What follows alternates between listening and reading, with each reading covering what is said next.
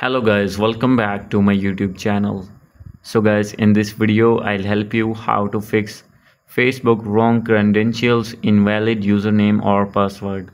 So guys, when you try to log in your Facebook account on your iPhone and you are facing this issue again and again, I'll help you how can you fix this problem and how can you log in your Facebook account.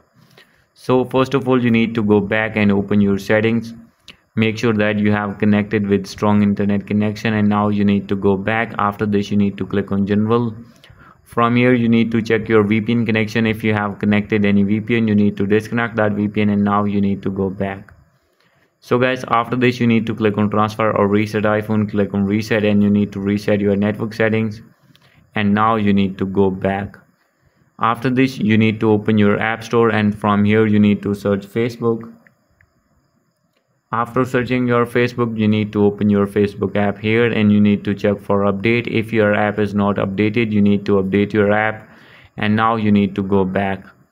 So guys, after this you need to open your settings again, click on general and click on iPhone storage, and from here you need to find Facebook and you need to offload your app, and after doing offload you need to reinstall again, and after this your problem will be fixed and you will be able to log in your account easily.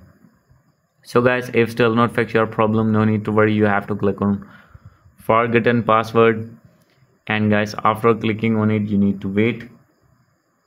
So guys, as you will see here, simply you need to wait for some seconds, and here you need to write your phone number. So guys, after entering your phone number you need to click on continue. So guys, after as you can see, I have writing any phone number. And guys, after this you can see here is the option of enter your password to log in your account.